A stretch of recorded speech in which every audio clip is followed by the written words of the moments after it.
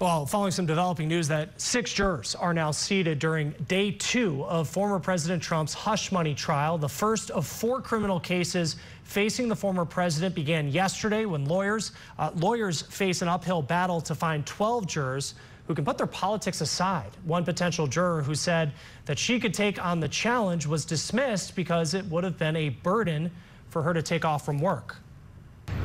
It's very difficult for anyone really in this country to not come to this with prior opinions. I think we all have prior opinions about the defendant unless you've been like living in a cardboard box since 2014. But personally, the right to a fair trial in this country is more important to me than anything this particular defendant has done or any feelings about him that I personally have. And then I think in order to uphold that, I was willing to put everything aside as much as I could. Now, Trump is charged with 34 felony counts of falsifying business records. You're taking a live look outside of the courthouse where court is still in session.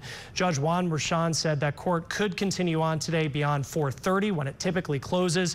Prosecutors say that the former president covered up hush money payments to adult film star Stormy Daniels during the former president's 2016 campaign. Now, in the court of public opinion, roughly 1/3 or 35% of U.S. adults believe that Trump did something illegal in this specific case. That's according to a new poll from the Associated Press and NORC Center for Public Affairs Research. That said, half of those surveyed would consider him unfit to serve as president if he's convicted.